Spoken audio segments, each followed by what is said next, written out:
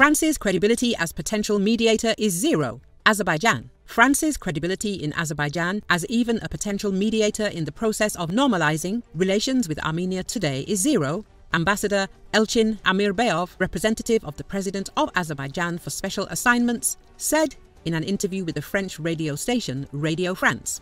The rabid support for Armenia on the part of the current political leadership of France has led to a situation where no one in Azerbaijan is ready to even theoretically consider Paris as a party capable of making at least some useful contribution to promoting the normalization of relations between Baku and Yerevan.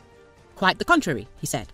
Amirbayov emphasized that the latest evidence of Paris's commitment to the selfless defense of Armenian interests was the recently announced decision by French Foreign Minister Catherine Colonna to bring military technical cooperation with Yerevan to a qualitatively new level, including the start of supplies of weapons and military equipment to its de facto ally. Such a reckless step by France not only negates its unbridled ambitions as a peacemaker, but also brings the region to a new, dangerous level of military confrontation, inciting Armenia to new deadly provocations and new aggression against Azerbaijan, the presidential representative concluded.